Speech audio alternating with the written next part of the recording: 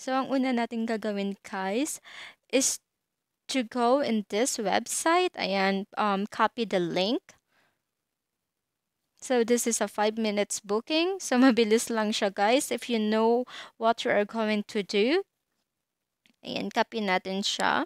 I will also put this link in under my video. Ayan, para copy nyo na lang and paste.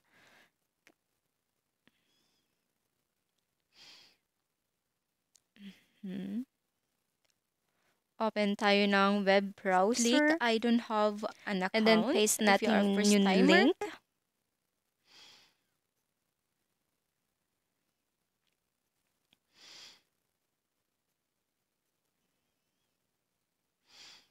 Ayan, andito na tayo, guys. So, you can choose your language, either English or Tagalog. Ayan, book an appointment. Click book now.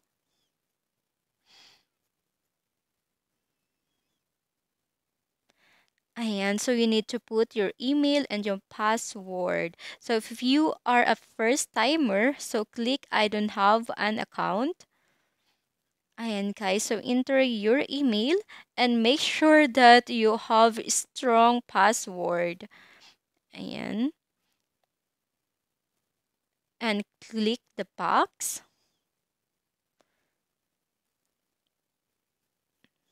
And the orange button to register. And guys, so you need to create your account. So almost done. After that, you will going to receive an email from the VSF. Ayan, pinapakita ko, guys. Open nyo siya. And then activate your account by clicking the blue words activate account. Ayan. Click natin, guys, yung activate account.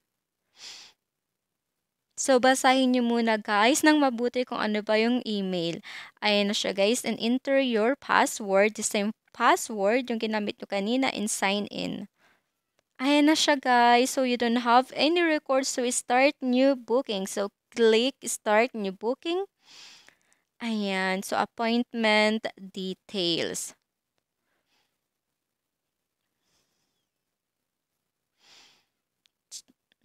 Choose your visa application center.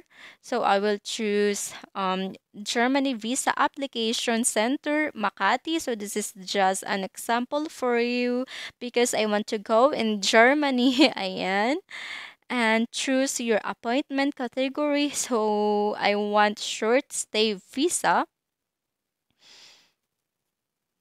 So I will click short stay visa.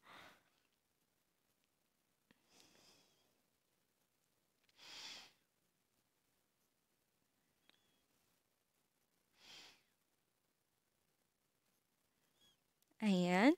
And your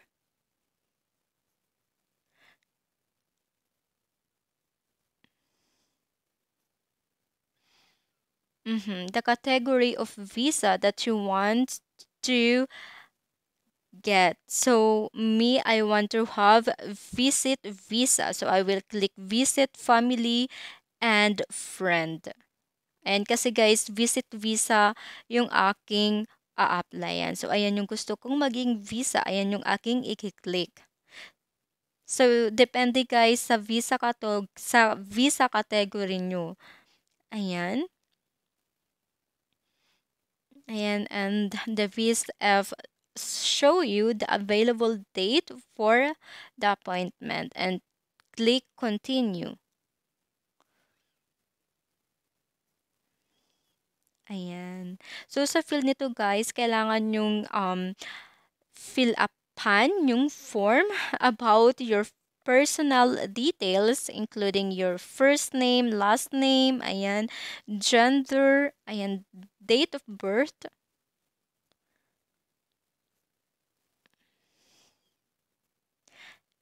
Ayan. And current nationality.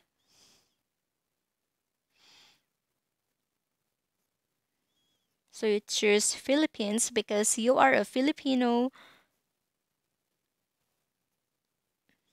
And medyo mahaba guys yung listahan ng country. I need time to yan, para pumili. Philippines and passport number, guys. Make sure that you enter your passport number correctly. So, check nyo how many times na tama yung passport number nyo.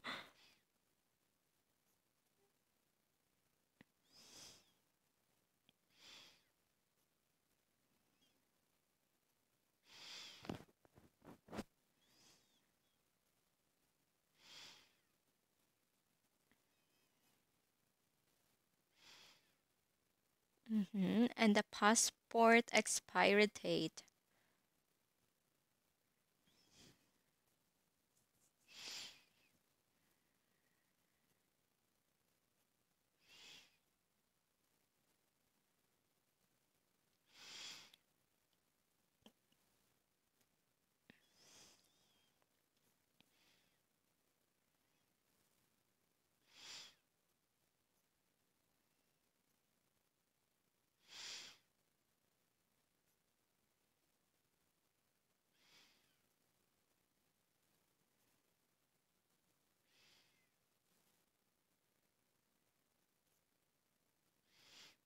Mhm. And sa contact number, guys, dito sa unang box is the country code for the Philippines, which is 063. And the rest is your telephone number.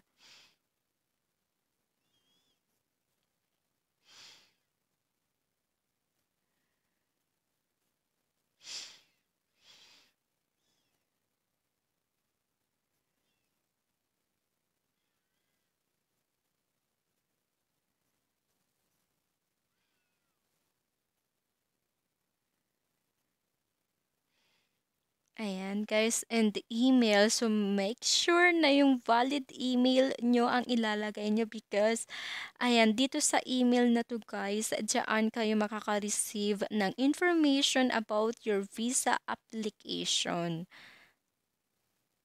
Okay, let's enter the email.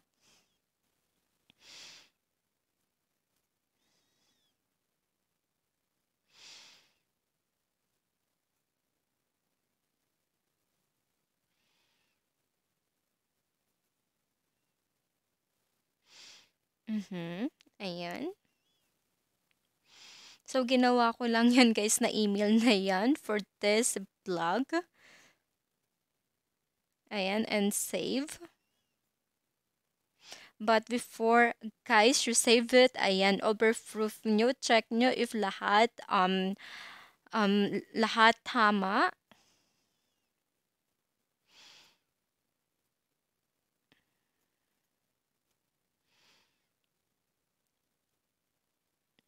Click save.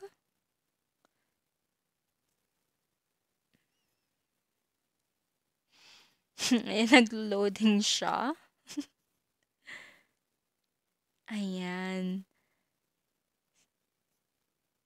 So, the VFS, ayan, will ask you, ayan, if you want to add another applicant or, yeah, sometimes we are applying like a family, marami tayong kasama, but in this case, mag-isa lang ako. So I will not going to click add another applicant, but rather I will click continue.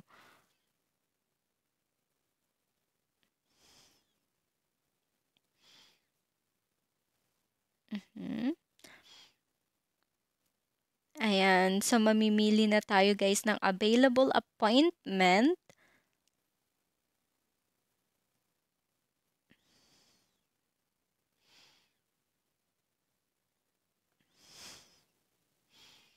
So I'm not available in September, so I will going to choose October.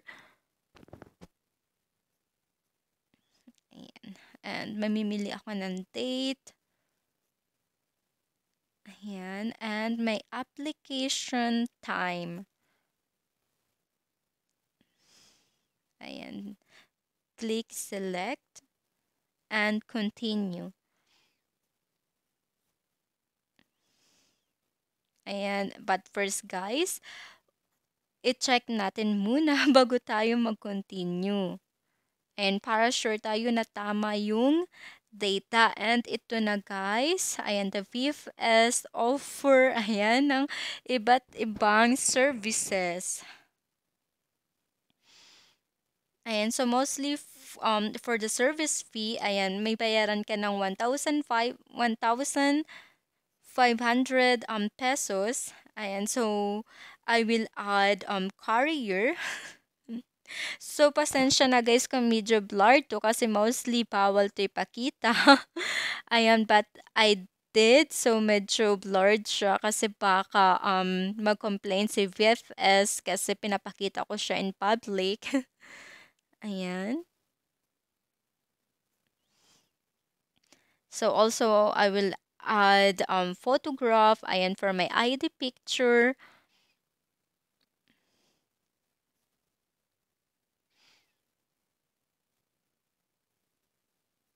Ano pala guys, SMS pala or messages because I want to be updated about my visa application.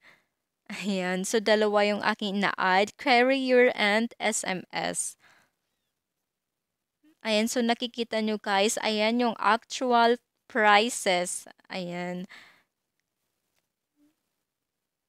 And then click continue.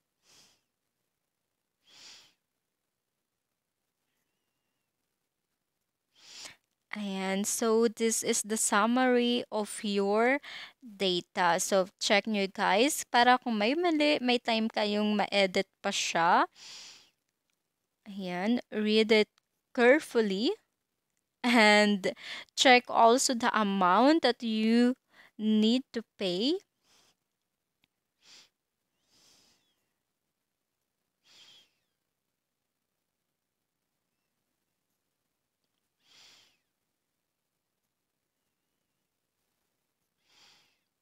Ayan. And after that guys, if you agree, ayan, click nyo yung dalawang box na yan.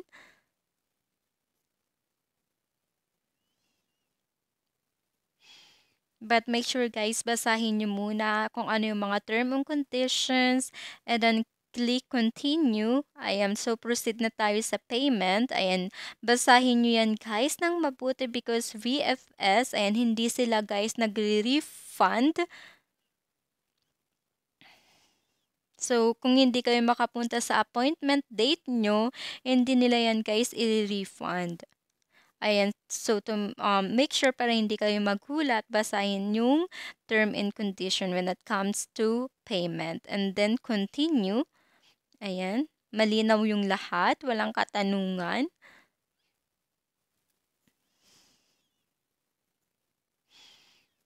Ayan, click natin siya ulit guys kasi naglo-loading siya.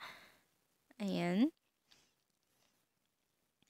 And now we are directing in the payment method. So again guys, ayan, medyo blurred to kasi bawal din siya mostly pakita. So talagang sinadya ko siya. Ayan, basahin natin.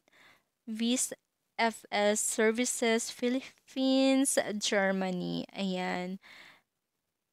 So you have option to pay by PayPal, credit card, or GCash, PayMaya, or some electronic cash. And this time, ayan, pinili ko yung GCash kasi may GCash ako. Ayan, and may pera naman siya. So, ayan.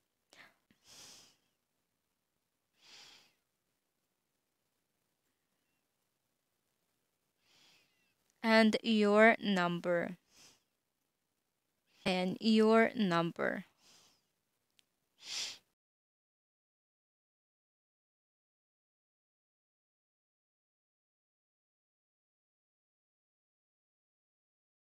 After you done your payment through GCash, ayan, magsisend si GCash ng receipt.